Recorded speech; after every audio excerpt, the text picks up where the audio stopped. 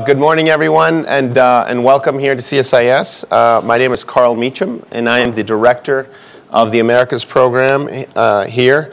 And I am really excited to have the Minister, Jesus Gracia Aldaz, with us today, the Spanish Secretary of State for International Cooperation and for Ibero-America, to chat about the changing dynamics of the relationship between Latin American countries and Spain. Prior to his current post, Mr. Gracia served as technical cooperation advisor at the Embassy of Spain in Costa Rica. He was also the Consul General in Cordoba, Argentina, and the Chief of Staff of the Vice President of the Institute for Ibero-American Cooperation. On May 1996, he was appointed Director General of the Institute for Ibero-American Cooperation, a post he held until November 1999. In 2001, he was appointed Ambassador of Spain to Cuba, a post he held until 2004. And after a period in the private sector, his last diplomatic post before being appointed Secretary of State for International Cooperation and for Ibero-America in 2012 was that of Minister Counselor at the Embassy of Spain in Buenos Aires. So, needless to say, the Secretary is very, very competent and very, very qualified and has done some amazing, I was going to say awesome, I've been with my kids for the last 2 weeks, an amazing job for Spain. So I couldn't be happier to have him with us today. Before turning the floor over to the Secretary, I just want to give you a sense, or to the Minister, I just want to give you a sense of how Spain's relationship with countries in Latin America has begun to shift over the past couple of years. As you all know, Spain and Latin America have a long history and a lot in common. Their shared history and culture have historically served as the foundation for their political and economic ties, and traditionally, those ties have been largely driven by Spain's interests. What we've seen in recent years, though, is a notable shift in that dynamic. As Latin American countries have developed tremendously over the past decade, they are increasingly asserting themselves in their relations abroad. They are, in short, better positioned, or many are better positioned than ever before to take on their partners abroad as equal players. And those changes are reflected in the numbers. Over the past year alone, Latin America increased its investment in Spain by 48%. As business here in the Americas came to view Spain as a rational way to expand and diversify, particularly given their shared language and the potential for entry into the European Union's market. What has traditionally been a one-way investment flow has developed into a much more reciprocal relationship. And Spain's Prime Minister Mariano Rajoy and former King Juan Carlos both acknowledged this shift, even encouraging Latin American countries to invest more in Spain. And migration patterns are shifting too. And perhaps this isn't surprising given Spain's economic situation, even though we could say that it's rebounding, and high economic growth rates in Latin America. The past 5 years have seen a 400% increase in Spanish immigrants to Latin America. In the same period, Spain saw a 61% reduction in Latin Americans applying for residency visas. So whichever way you look at it, dynamics are shifting. Hopefully today's event will help to shed some light on these changes and on the redefinition of these transatlantic relationships. We'll touch on Spain's priorities in the region, the relationship with the United States and working with Latin America, as well as its vision moving forward with these partners in Latin America. Before we start, I want to remind you all that today's event is on the record and that we're webcasting the proceedings live to our audience online. When we get to the Q&A portion, I would ask that you wait for a member of my staff to get to you with the microphone, that you be brief in your question, or if you have something short that you want to share with the rest of the audience. With that, Mr. Gracia, I turn the floor over to you. I welcome you. We're very happy to have you, and the floor is yours. Take from here. Perfect. Thank you, Carl, and thank you, CSIS, for having this, for giving me this opportunity to talk to you this morning, to share with you some ideas about the importance that Spain gives to its relation with Latin America. Our King Felipe VI and then Crown Prince Philip 2 years ago said at a speech in Harvard that Spain is an American nation.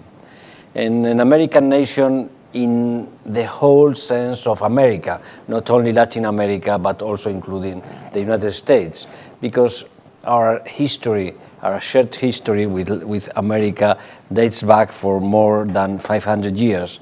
And we have been present in the region since that time with an increasing interest in the region.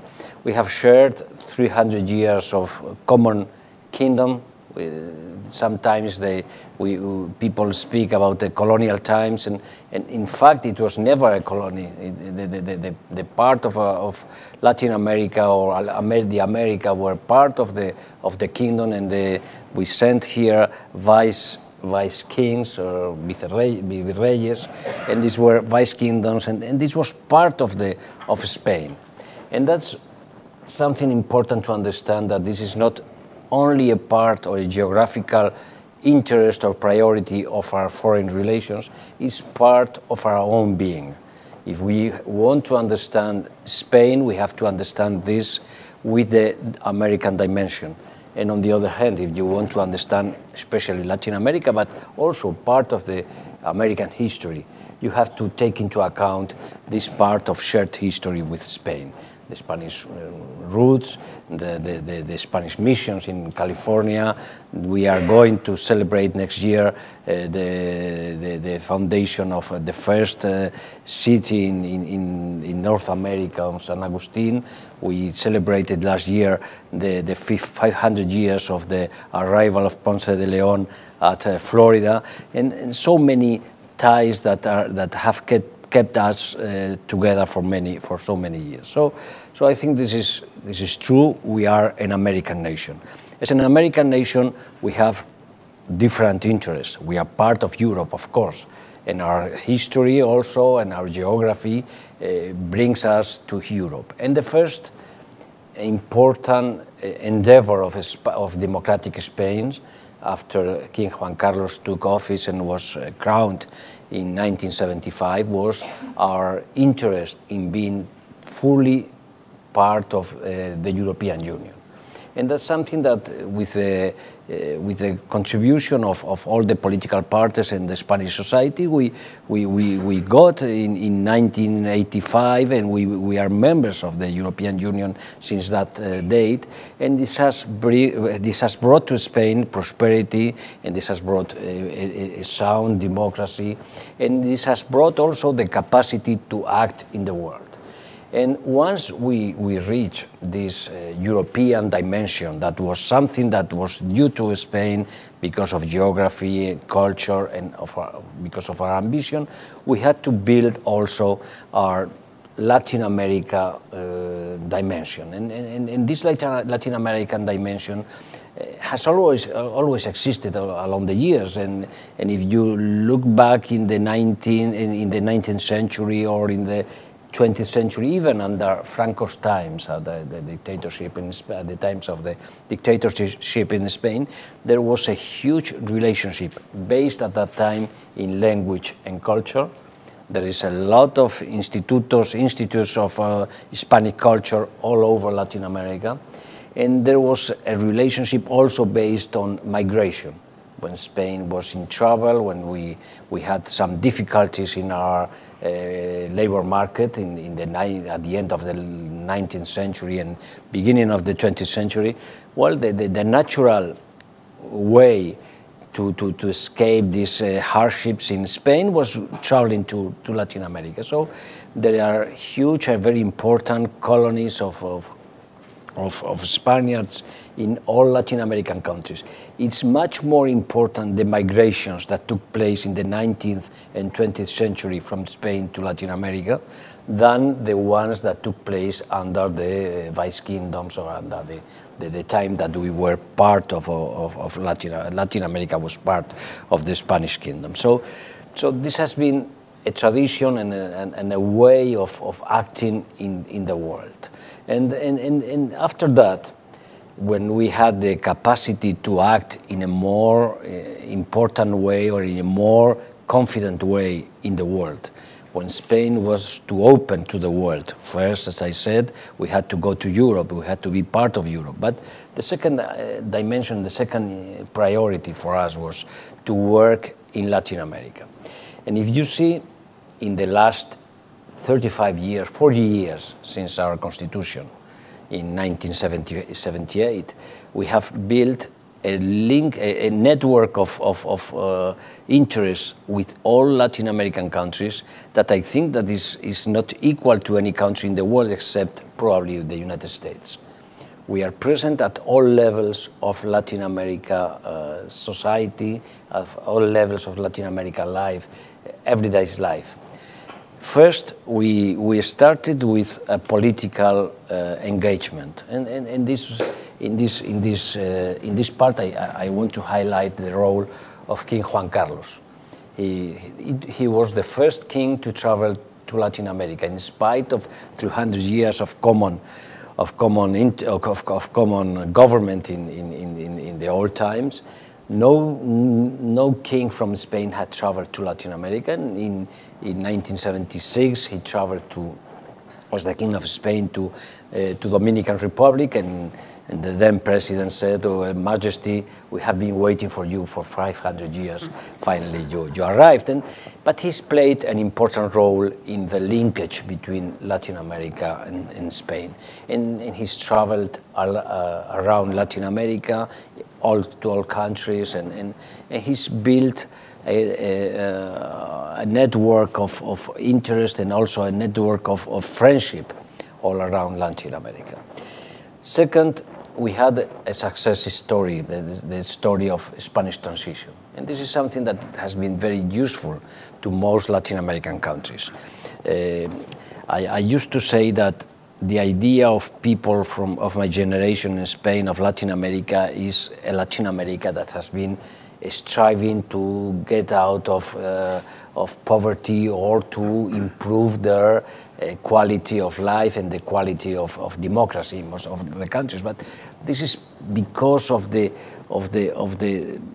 decay of Latin America in the 70s and the 80s, especially. But this wasn't true in the 40s and in the 50s and previously. But what we found when Spain reached democracy and when Spain reached prosperity through our partnership in the European Union, we found in Latin America that was suffering in many cases a lack of democracy, that was suffering also tremendous difficulties in their economies. So the idea of engaging again with Latin America became natural to engage in political terms. And the Spanish transition served as a model for many Latin American countries. And we were the solidarity of Spain with most countries, especially in South America, Chile, Argentina, Peru, many of the countries that were suffering dictatorships at the time. They benefited from the solidarity and from the support of Spanish governments all along these years. Second, we had also the idea of solidarity. And when Spain joined the European Union, we were obliged also as a European country to share part of our welfare and of our riches with other parts of the world. And naturally, from Spain, our idea, from past governments and governments of the two main parties in Spain, Popular Party and Socialist Party, we all agreed that we had to start with Latin America, especially Central America, but many countries in Latin America have benefited from the solidarity of the Spanish people. So we established a network of development cooperation in Latin America in most countries, and I think that it's been quite successful. We have been present at the transitions in Central America, the end of wars, of civil wars in Latin America. We have been working with the military, with the security forces, with social programs, programs all over Latin America, but also in bigger countries such as Peru. I think that Peru is one of the most successful countries now in Latin America.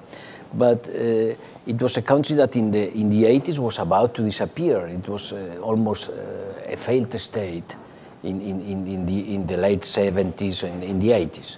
And people said, what can we do in Peru? There is terrorism by Sendero, the Shining Path, which was outrageous. There was the inflation, there was a wreck of finances. All you could see in Peru was difficulties and hopeless. And we have been active in our cooperation with Peru since the 1980s, and we have been accompanying Peru and the different Peruvian governments all along these years. And now that Peru is attracting capital, that is a country that is reducing inequalities, is a country that is I think it's a good example in most of the world. I think that we can be proud that we have been. We were not the main force in the change in Peru, but we have been, together with Peru, we have been accompanying Peru in this path towards a better life. So solidarity, development cooperation has been also an important part of the engagement of Spain with Latin America. And the third idea on this engagement has been investment. When in 1988-89, Spain was already part of the European Union. We had benefited from the good governance and from the solidarity of our friends from other parts of Europe. We had a very small private sector, mainly coming from public sector that was underway of privatization in most fields of the economy. And Spanish companies felt the need to expand. They had the European market open, which was beneficial for us, but we had to expand. My first post as a diplomat was in Costa Rica in 1988, and I was envious of the Dutch or of the Belgians, because even they were small countries, they have multinationals. You could see Philips, or you could see the Heineken, or many brands that were well-known brands, and we didn't have any. And now, 20, 25 years later, you can see, you go to Sao Paulo and you see Santander, you see Telefónica, you see Iberdrola, you see most of the companies that are relevant in the important sectors of the Latin America economy come from Spain and are now part of what we call multilatinas or multibericas. They are multinationals that are the result of the cooperation between Latin America and Spain. So the investment in Spain has been very important, has been huge, and has been relevant to the Spanish development in recent years, but also for Latin American countries. We have invested more than 150 billion euro all over these years. That's the stock of investment in Latin America. Half of this investment has gone to Brazil, which is something that is probably striking, and the second recipient country has been Mexico. But what is more important, it's been important in reducing the exposition of Spain to a small market, such as our Iberian country, or to an homogeneous market such as Europe, and we have been able to open our markets and to also diversify our risk in the world. And during the past crisis, economic crisis, it's been very, very important for us to have multinationals or to have important companies all over the world. And part of the benefits and part of the help that we needed to recover from the recent crisis came from Latin America and from the results of the Spanish companies in Latin America. So it's been, I think, beneficial for both both parties, for Latin America and for Spain. And also we are engaging in political terms with Latin America. We say that we have a family relationship, and when you are in a family, sometimes you get on with your brother, with your sister, but you don't like very much your brother-in-law or your cousin. And that happens with a family like the Iberian family, Ibero-American family.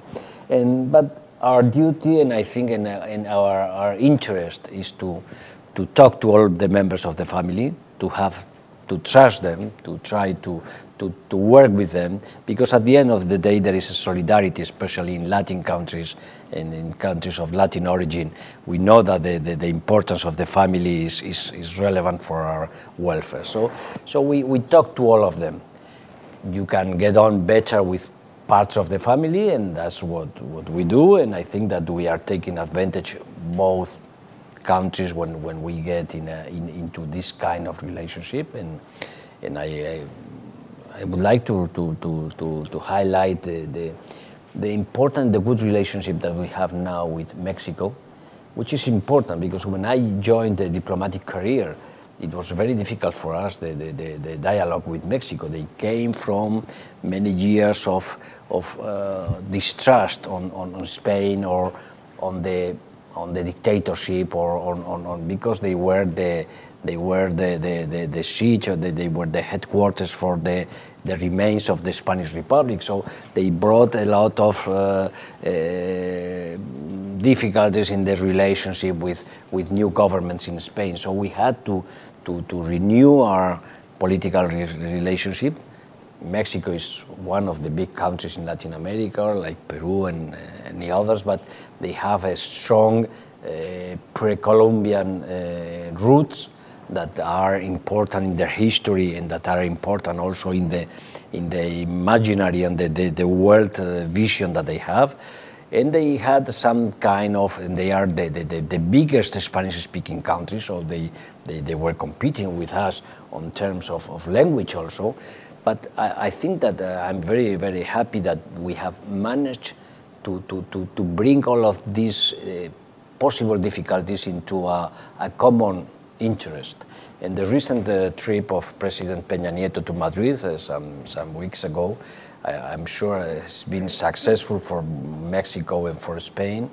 And we have built a relationship based on trust and on a common interest that I think is valuable for both parties. So this is the network of relations that we have in Latin America.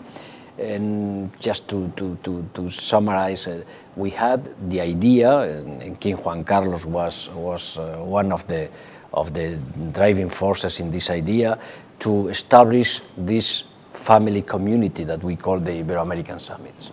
And this is something that has been one wonderful invention of policy of foreign relations, because it's been working very well since 1991. The first summit took place in Mexico, in Guadalajara, and it's gone to the next summit that will take place this year in Veracruz and in Mexico again. And this will close an era of the Ibero-American summits that have allowed Latin American or Ibero-American countries to join when there were great, deep disagreements among most of the countries in Latin America, but we have been able to talk together and to find a common interest within the Ibero-American Summit. After Veracruz, we'll have these summits every 2 years, and I think that we'll have the new renewal of the Ibero-American summits that will be also beneficial for us. And I wanted to tell you that that's why Latin America is so important for us. I was telling Carl before we came down here, that some touchy issues or Latin American issues are internal affairs in Spain. So when we talk about foreign policy in Latin America, this has a lot of reflect in internal politics in Spain. there is division also on the views on some topics in Latin America, but this is because this is part of our interest and our sentiments, our feelings, and how we feel Latin America. So we cannot be dealing with Latin America as we deal with a foreign region. We deal with Latin America as part of our own being, in part of our own future.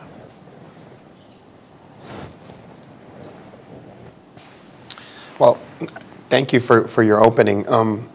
You've talked, and there's so many similarities with that last point that you made. For the United States, a lot of the issues that have to do with Latin America also are domestic, and the implications, and we're seeing some of that right now with the immigration issue. We've seen it in the past with Cuba and Florida and electoral votes and different constituencies that you see, Hispanic constituencies that you see in the United States and their participation in different areas. But you talked a lot about the priorities that Spain has in the region. The region is a very diverse region, as you know, and there's a lot of positive things happening. In North America, you have energy and commerce. You have countries coming together, like through the Pacific Alliance, in a way that they've never come to before. There's the promise of Brazil as well. I wanted to get from you a sense of what do you see are the challenges and what do you see are the promise that the region holds for Spain. If you're looking forward, I mean, and for most of the people that are sitting here, I think it's an easy question to answer, and I think you've touched on some of it, but going forward with the region as diverse as it is, what are the things that worry you, and what are the things that you see are opportunities for Spain in the region? No, the difference in the region will not be an ideological difference, I guess, in the future. Will not be about ideology or about socialism or capitalism. I think that the difference will be between reforms and non-reforms. And I think that the region, as well as other parts of the world, needs to update their institutions, to update the economy, to update the education. And these are the challenges that they will have to face, because as I spoke from the point of view of Spain, but naturally Spain has interests all over the world, and also Latin America will have to compete with the rest of the world, not only with the United States, or not only will be relevant the relationship with Europe or with Spain. But you have to be prepared to compete in a challenging world. And this competition, in this competition you may be prepared or not. Latin America has, especially South America, has a huge advantage, and they have been taking advantage of this fortune for the last decade, because the South Americans, they always tell you that they have what the world needs. They have territory, they have water, they have natural resources, they have food. So they have a lot of opportunities to be a great part of the world, and also to be a leader part or leader geographical or region of the world. But to be able to implement all these capacities, they need reforms. And I agree with what President Peña Nieto said in the inauguration speech, that they wanted to be a reformist country, a reformist government. And they will have to reform as they have done. First, education, labor market, economy to be more competitive, telecommunications, energy, and infrastructure. All of this lacks in Latin America, and all of this is something that governments will have to face in a way or another. Each government will have to decide whether or what is the priority in reforms. But if you don't reform, if you don't update, if you don't get in touch with the world, you won't be able to take advantage of these capacities that you have in the region. You talked a little bit about the Ibero-American Summit, and I guess, you know, a lot of people that follow regional affairs see this proliferation of summits and summit processes, that being, you know, the OAS, CELAC, UNASUR. You have all of these summits, and I would say that a lot of folks look at those summits with some skepticism and say, you know, these guys get together, what do they achieve? What do they get out of these summits? I can understand how the Ibero-American Summit can be a framework for Spain getting together with countries in the region. But can you talk a little bit about what is achieved? What makes it special? What do you do in the Ibero-American Summit? And what do you achieve that's different from these other ones? In Washington speak, what are the deliverables? Yes. No, first of all, it was the first idea. And at the time of the first Ibero-American Summit, nobody could imagine that we would join all the Latin American countries, plus Portugal and Spain, and to admit Cuba at that time, which was something striking for many people. So for Cuba, it was very important to be able to have a forum in a friendly or in a familiar way to discuss some issues that were important at that time. And so I think it was first, the importance is that it was the first forum of this kind. Afterwards, UNASUR, Mercosur, CELAC have arisen, but they are different. They can be a forum for political consultation. It's important for Latin American countries to have their own forum, because they say, well, within the Summit of the Americas, we have to share the floor with Canada and the United States, and well, we cannot talk freely and we are not able to do that. Well, now they have this forum through CELAC and somehow with UNASUR. And we can see that this is important for Latin Americans, because sometimes you need to be, or to feel yourself part of something where you are relevant and where you are important. And the Latin American countries have developed a kind of solidarity, or regional solidarity, not always working, especially when it comes to soccer. Because if you look at the papers today, you will see that there is no compassion for our friends from Brazil in any Latin American country. But there is a kind of solidarity. Not always solidarity is positive, because sometimes when you are so compassionate with someone else, you don't look at the weakness of this person or of this country, and you are not able to help this person in pinpointing what is not working. But well, solidarity is something that is natural to human nature, and we have to understand this. And Latin Americans may feel comfortable in a forum where they are alone, and they feel that they can manage this idea. So I think it's positive for us. And there is no competition with the Ibero-American Summit, because what we have done along these years is to focus on what the points where we are more effective, and we are effective in education, language, culture, and also in business. And I think that to provide space for business. So these are the four ideas that the new Ibero-American Summit, or the new Ibero-American Conference, will be focusing in the future. And the new Secretary General, Rebecca Greenspan, is aware of this, and she's working in these prospects. And I think that if we don't try to take the place of other forum, we can be very effective. And it's a forum where most Latin American countries and Ibero-American countries will feel comfortable and will feel deliverables. We are going to present to the presidents in the next summit some deliverables.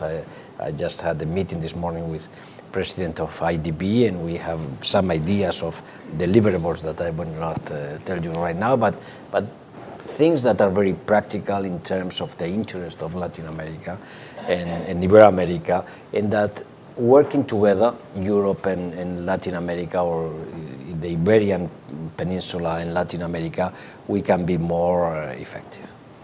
And before I open it up to questions from the audience, one last question.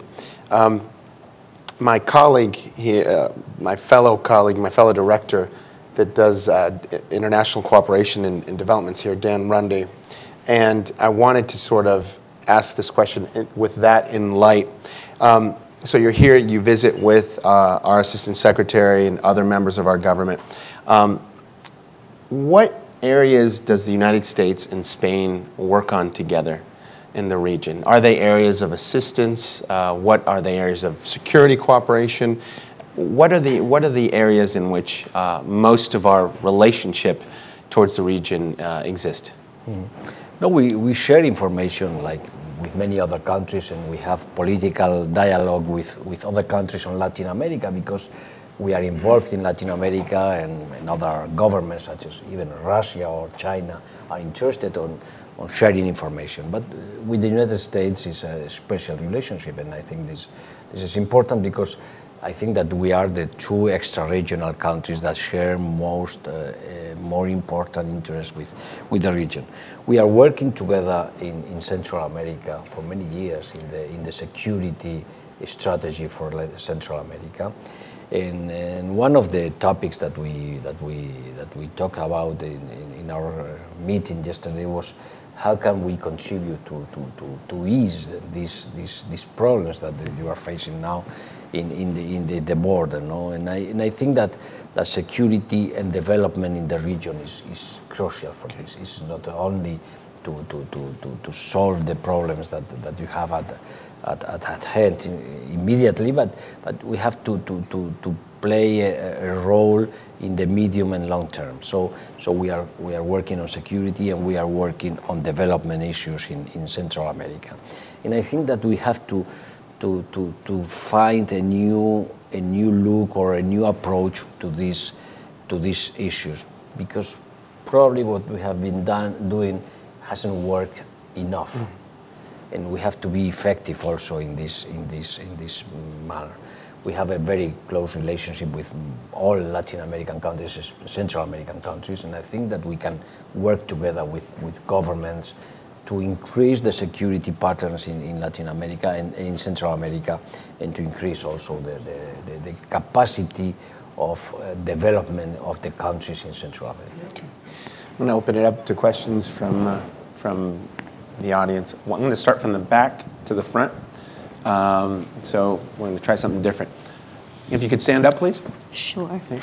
Thank you very much for your remarks this morning. I hope you'll allow me to delve on a bit narrower of a topic. My name is Sienna Gergenti. I'm with B'nai B'rith International, and we've been very encouraged with what we're seeing with the Spanish right of return for Sephardic Jews who have been expelled from Spain, and I was hoping if you might expand on if that is part of a larger strategic policy towards the region, and what, if any, impact you foresee in Latin America.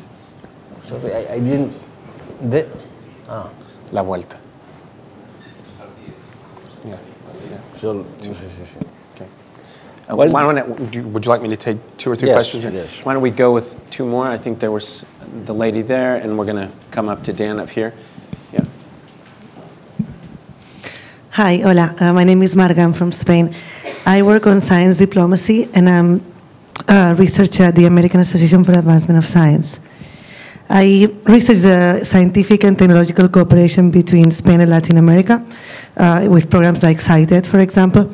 And I would like to ask you what is how Spain is integrated scientific and technological cooperation with the region in the larger foreign policy strategy, or the broader foreign policy goals. Thank you. And we're going to get up here.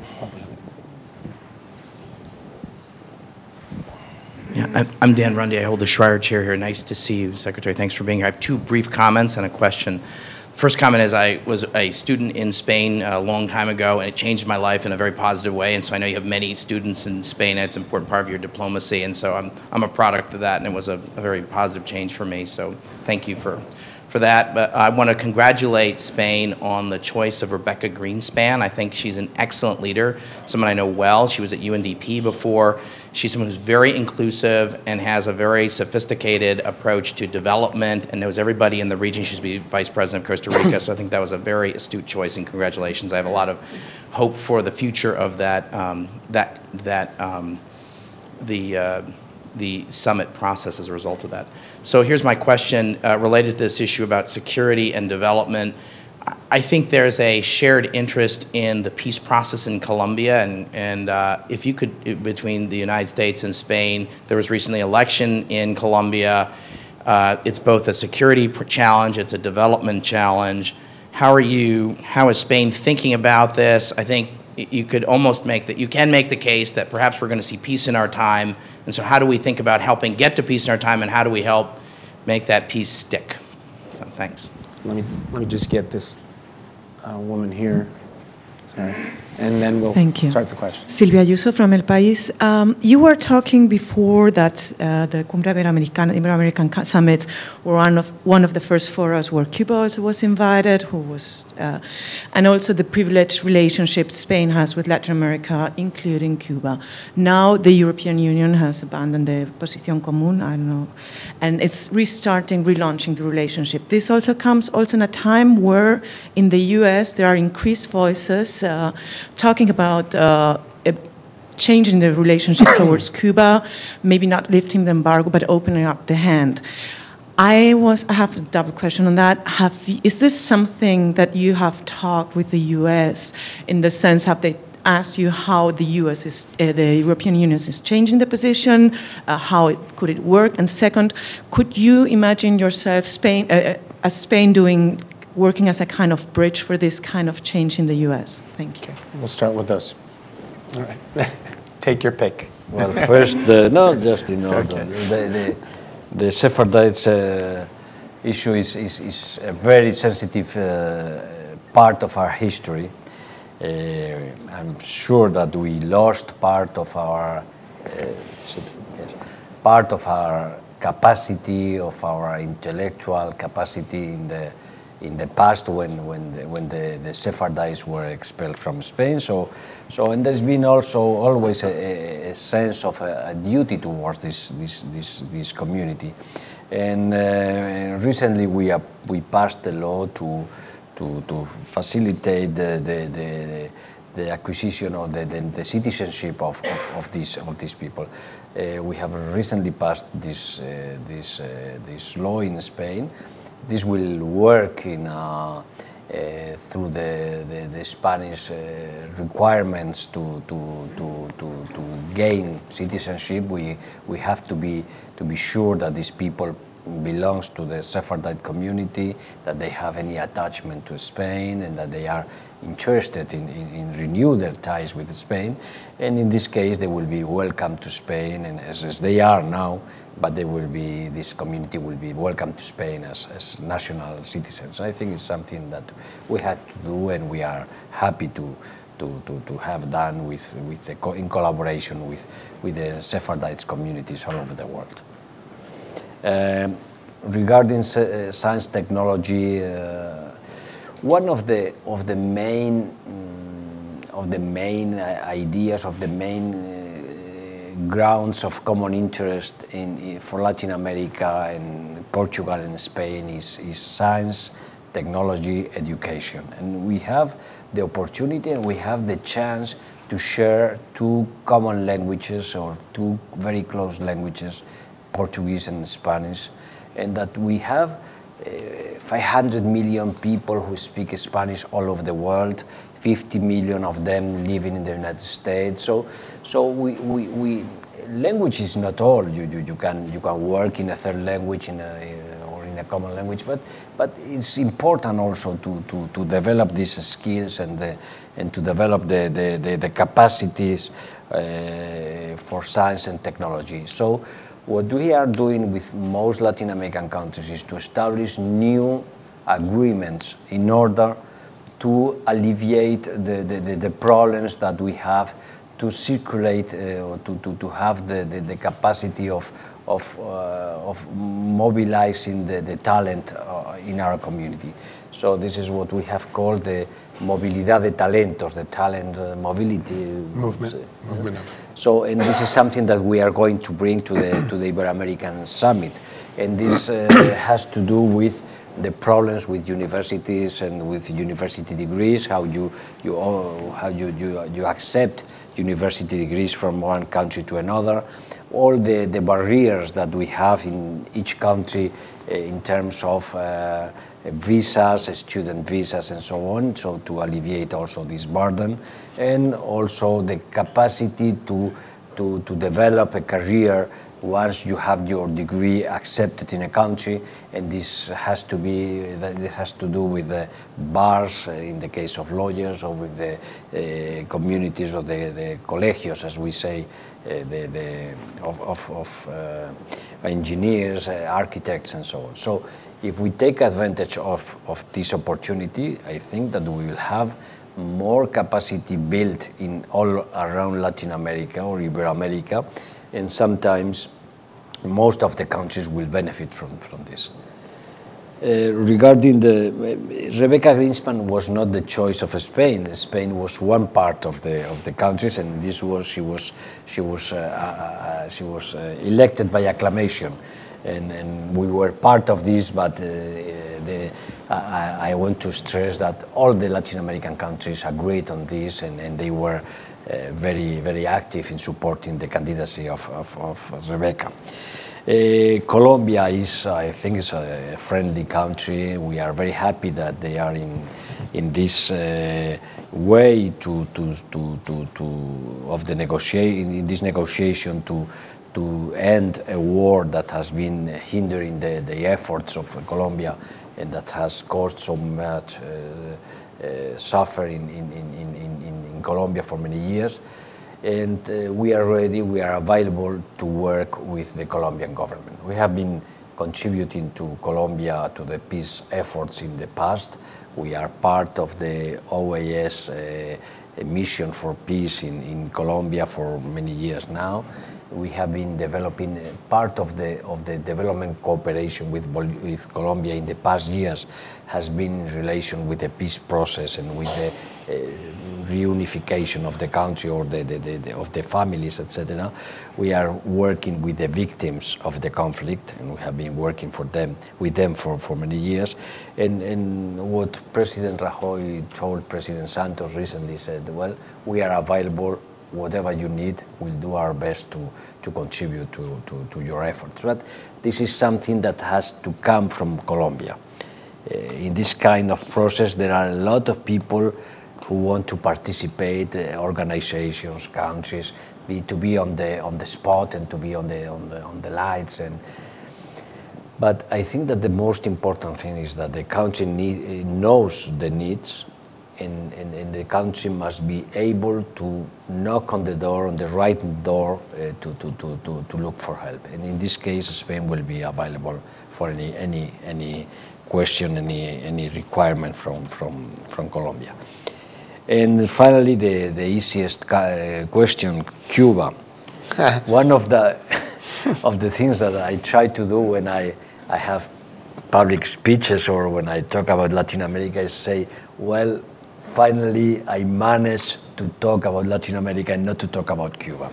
Because as former ambassador to Cuba and as a domestic issue as Cuba is, it's always touchy for us and for our foreign policy. But I will tell you, we are within the European Union, we have started a negotiation with Cuba to see if we are able to agree on a new cooperation agreement between the European Union and Cuba that preserves the ideas that lie behind the common position. That is, that we will have to talk about political dialogue, about political participation, about human rights. And at the same time, if we find grounds of common interest to look forward and to build a positive engagement with Cuba. And this is the mandate that the European Union has now on behalf of the 28 member states. One of them is Spain. If we find a way of negotiating with the Cuban government, and there's been a couple of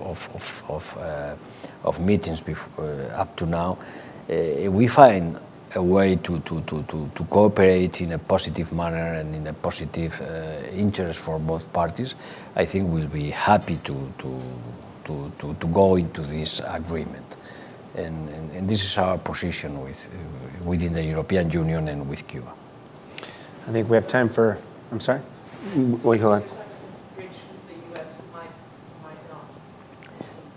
Well, I think that this is also a domestic issue in the United States. I had the chance to work with Carlos Saladrigas some years ago on a program of Brookings Institution, and we had the chance, I had the opportunity to know the interior shape of U.S.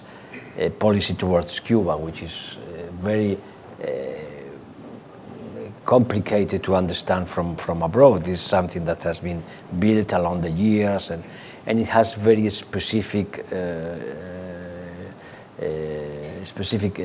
items that we don't manage in other parts of the world. But I think that the United States is in this discussion, the society, the political community, the government, and I'm sure that they will find a way to work with Cuba. I know that the U.S. and Cuba hold meetings, and they talk to Cuba in several aspects that are of common interest, and I'm sure that they will find a way of solving this. I think we have time for maybe one or two more questions. Sir, we'll just get a microphone. Hello, Maximiliano Trujillo from Tonio Burgos and Associates.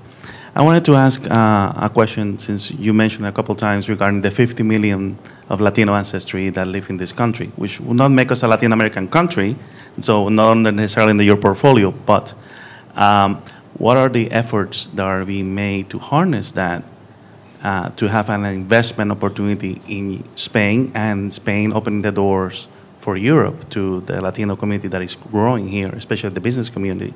And as a side note, I know that your foreign minister was in Puerto Rico recently, and Spain can provide some guidance to Puerto Rico, not just how to open Spain, but open Europe, especially considering the circumstances that Puerto Rico is facing right now. Spain going through a similar process, different circumstances, but same feelings of pain and challenges. Maybe you can provide some guidance on that manner as well. Thank you. I think that the force or the importance and the influence of the Hispanic community in the United States is growing and is relevant especially for the United States. And this country is able to admit, is very flexible at having this, at knowing these opportunities, and to incorporate these people or these communities in the political game in the United States. So for us, it's very important that 50 million Americans speak Spanish as a mother language or as their original language, and it's something good for us because it's easier to have business with people who speak the same language, and you have a certain common feeling in many aspects. What we are doing is we are respectful of the organization of the United States, and we understand how they are organized and the way they act in this aspect. But we are providing opportunities for the Hispanic leaders in the United States, and we have a program that has allowed us to bring to Spain hundreds of Hispanic leaders to get to know Spain, to know the capacities of Spain and the relationship and the possibilities that they have in terms of investment or research or education and so on. So we received every year a group of Hispanic leaders, and there is a network of these Spanish leaders who come to Spain through the Carolina Foundation, and I think that this is something positive for all of us. Regarding Puerto Rico, as I say, well, I think that there is investment in Puerto Rico as there is in other states of the United States, because there is a lot of investment of Spanish companies in the United States, and not without relation with the origin or with the cultural ties. There are investments in the field of energy that are very important in many states of the United States. In Puerto Rico has enjoyed also part of the investment of Spanish companies, especially in the financial and infrastructure sectors. So Puerto Rico has the capability and the possibility of increasing the investment from Spain, and they can do it through the bilateral relation between the United States and Spain, and they can come also to Spain as they do in commercial and trade and investment missions. So this is nothing different from other parts of the States. Great. I think I'm going to close it, but there was one issue that didn't come up that I'm just going to ask you about, which is, how do you see the new king being active in the region? Do you see a continuity from his father, or do you think that it will change in any other way? No, I'm sure he will continue the work and the efforts of King Juan Carlos, because King Felipe has been traveling to the region for many years. Since 1996, he has attended almost every inauguration period in Latin American countries. He knows very well all the politicians in Latin America, because he's been the only one who has been present in many countries. Together with Pablo, we had the opportunity to travel with Crown Prince Felipe along these years to many inaugurations, and he had the ideas and the memory of things that we didn't know, and that even the politicians in the country didn't remember, because he had been 4 previous presidents at that time, and he remembered the talks and the problems that the country faced at that time. And he asked, well, how did you solve this problem? Oh, I didn't remember, or I didn't know. So he's really very active. He knows the social community, because during these trips to Latin America, he always had a lunch with a group of persons, representatives of the different parts of each society. So he knows most of the persons in the cultural sector, in the economy, that were his age, and they all of them remember very well their conversations with now King Felipe. So he's a person that is extremely well prepared. He's eager to enhance the relationship of Spain with Latin American countries. He knows very well the region, and he's also very well known. So I think that we have a bright, brilliant future with King Felipe. Great. And with that, I want to thank Secretary Gracia for coming and speaking here at CSIS at the Americas program. I want to thank you for choosing us. I hope that it was a stimulating session. I think it was excellent. So can you join me in a round of applause?